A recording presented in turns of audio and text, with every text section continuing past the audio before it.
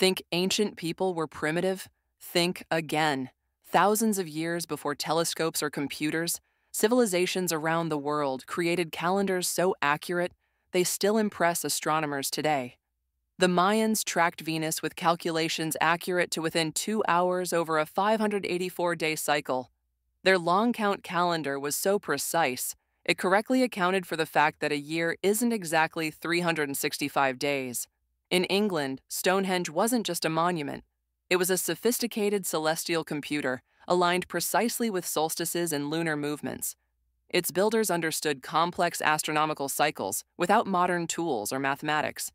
Native Americans built the Bighorn Medicine Wheel in Wyoming, with 28 spokes representing the lunar cycle.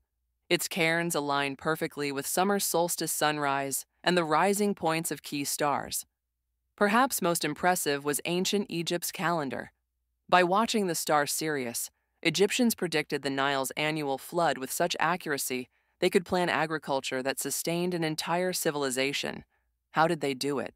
Generations of patient observation, recording patterns in sky movements without understanding the heliocentric model or planetary orbits.